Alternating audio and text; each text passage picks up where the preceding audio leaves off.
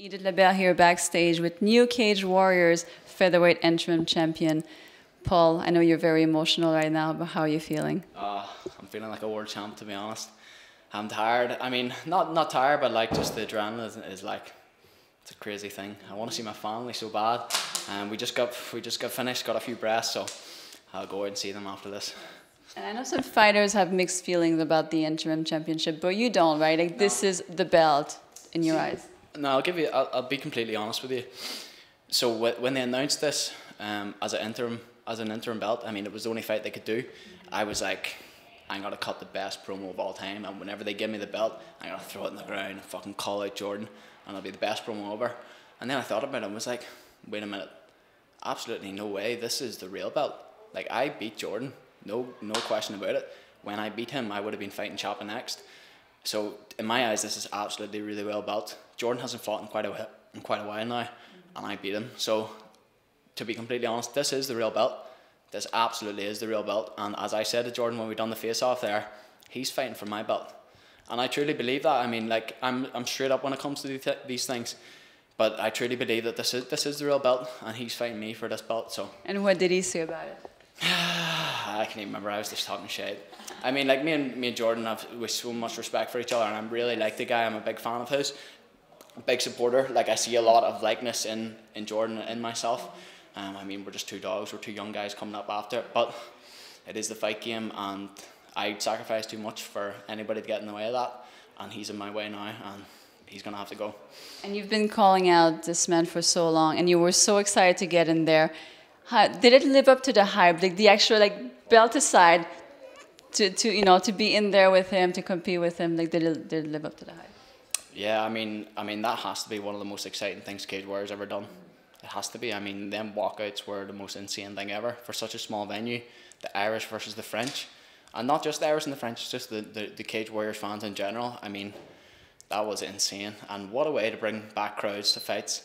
I mean, it doesn't get much better than that. It really doesn't. Nation versus nation for a world title. The storyline of the fight, I've been calling Chop out for 18 months. As I said to him at the weigh-ins, there was a reason for that. I knew I was going to break him. And the first 2 rounds was tough, and he was putting a good pace on me. He maybe won the first, maybe won the second, but I knew when it came out for the fourth set, we're here now, round 4. And I think that was the round I done a lot of damage in. I think that was the round I possibly dropped him. So. And do you have more respect for him now? Do you still find him boring? I mean, like I'll cut the shit now. I mean, like, I have nothing personal against Morgan. I have nothing personal against anybody, period. I mean, like, I just don't have beef with people. It's not a way to live your life. I seen it as competition, and I seen it as business, and I have nothing against Morgan at all. I mean, I think his style, the boring thing, I wasn't talking shit. I just believed it. I wasn't making that up. It wasn't a facade. I was just being real, and I always try to keep it real, but much respect to Morgan, amazing martial artist, his coach, love his coach is hilarious, and much respect to him, and much respect to his fans as well, and I hope that we just put on a good show for the guys at home. Well, it was a good way to get his attention. It worked. And I was going to say, you obviously are a very talented fighter. One more thing that you're talented is, like, to get under people's skin. And I saw you smiling at him before, at the end of the 4th round, and it really got under his skin, and he ended up throwing a shot after the bell, and that costed him a point. Now, I had a rear naked choke at him, and he put his, but it was in, and he put his fingers in my gloves and pulled it away, and he also hit me after the bell, which, thank you for reminding me, because I completely forgot. That's a bit, I mean, it's a bit crazy that there wasn't a point taken off him, or 2 points taken off him. I mean, that's pretty crazy, to be completely honest, but yeah, I mean, I almost forgot about that. It's pretty crazy. That's always the way with me. I need to watch everything back to take it all in. Like, the way I see it now, the way I perceive it. Now, I know that wasn't a technical fight on my behalf. Like, I know that already. But I mean, taken in circumstances, that cage, like, I have never slipped in a spar in a fight in my life, and I'd say I fell about 5 times tonight. That's crazy. Now, obviously, it's just the fact that people are probably throwing things into the ring, that how you're supposed to control that. But, like, I remember getting into the cage at the start of the fight, and my feet on the canvas, it was completely soaked. And there was positions where, in the last couple of rounds, where I was holding Morgan against the fence.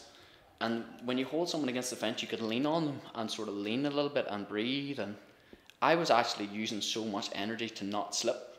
I was thinking, please turn me and put me against the fence so I can get a rest, because I can barely stand up here with the sweat or with the water or whatever it was. So like it was just a crazy fight. I know it wasn't technical, it was nowhere near my best performance, but I don't know how to do, and I had to go through a lot of shit to get here tonight. A lot of shit in the last couple of months. And just making it here tonight was a win for me, and I'm just such a dog. I know when it's fight day, I put it on, and that's what I've done tonight, and I'm fucking so proud of myself, to be honest. And I know your dream is to make it to the UFC, and I know with no doubt you will make it there.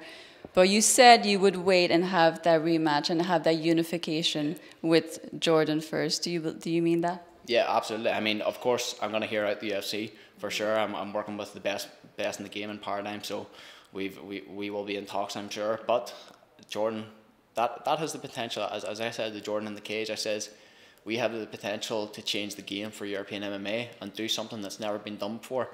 And I know how the top guys go from Cage Warriors to UFC, and it's an amazing thing. But perhaps let's me and Jordan make this the biggest thing Cage Warriors has ever done. Not so Cage Warriors isn't just, you just go UFC. Why not make it so Cage Warriors and the European scene is the best of the best of the best outside of the UFC, and it's almost as prestigious to win a Cage Warriors European world title, or not European world title. But do you know what I'm saying? I think we have the potential to do something incredibly amazing for European MMA because of the storyline and because of, look at what happened there tonight. We have the potential to change the game in that sense, and it would be an honour to do that with someone like Jordan, who I respect so much. But of course, I mean, I'm here to be the UFC World Champion as well. I've just accomplished the first major goal in my career, and I will do the second. And I mean, Jordan's going to the top two. Jordan's going all the way. So if we meet in Cage Warriors, great. If we meet in the UFC, even better. So well, the whole nation of Ireland must be so proud right now, and even more so your parents. And I know you cannot wait to go see them and hug them. So I'm going to let you do that. Thank you.